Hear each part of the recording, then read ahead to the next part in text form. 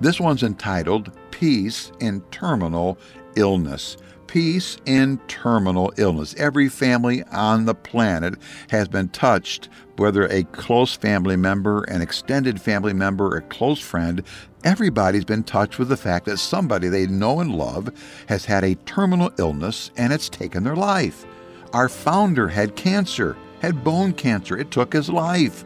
But there was such peace in terminal illness, and he wrote this tract to people who are facing that and how to have peace in their life, even though they know they're soon going to step out into eternity. They can have peace because they know they're in a right relationship with God Almighty through Jesus Christ, His Son. They're ready to face eternity in heaven and escape hell because Jesus is their Savior. It's a great tract. Peace in Terminal Illness. It's just one of the tracts in a sample packet I want to send you.